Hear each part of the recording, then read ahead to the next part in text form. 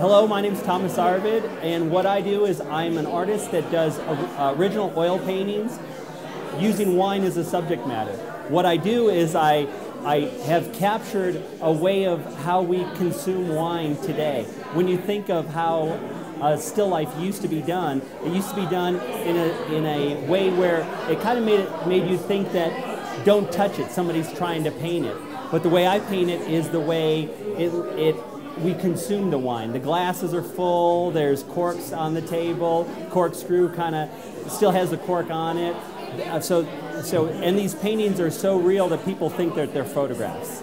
The wine as a subject matter is something that I stumbled onto it about 14 years ago. As a young artist, you're trying to decide what to paint and how to paint it. What I recognize is that the most successful artists had a focus, it had a direction that they were going in. And at that time, I did not have a direction. So I decided I was going to paint things that were red. So I started painting Converse high-top tennis shoes, radio flyer wagons, crushed Coke cans.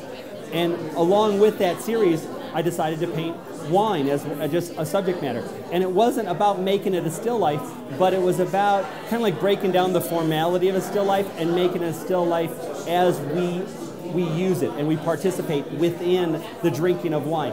And it was the same way when I did the tennis shoes and the radio flyer wagon. But every time I tried to do a wine painting to go with my series, it would sell right off my easel. And it took me about 4 paintings before I realized, hey, I can't get my wine paintings done because everybody's buying them so fast, and that maybe I was onto something.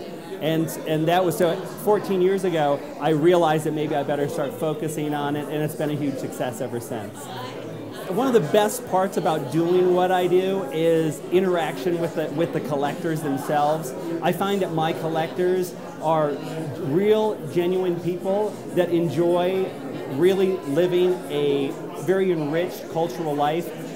Their wine is meant to be shared, and I think that's what they see within my paintings, and it reminds them of times that they spend with friends.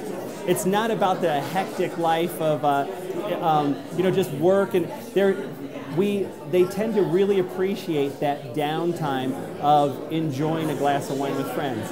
And in turn, it is reflected in the way that they collect art. And so with me out on the road, traveling all over the country doing shows, I get to interact with those people and they share wonderful experience with me. So I truly feel blessed in the lifestyle that I'm living. Art's been in me my whole life.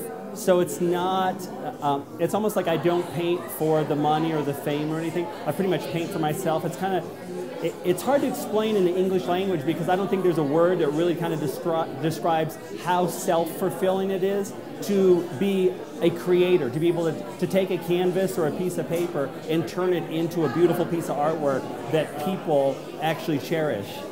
So to try to ask what the point is, there really isn't a point. It's just my life. It's actually part of my life, and that's what I love to do.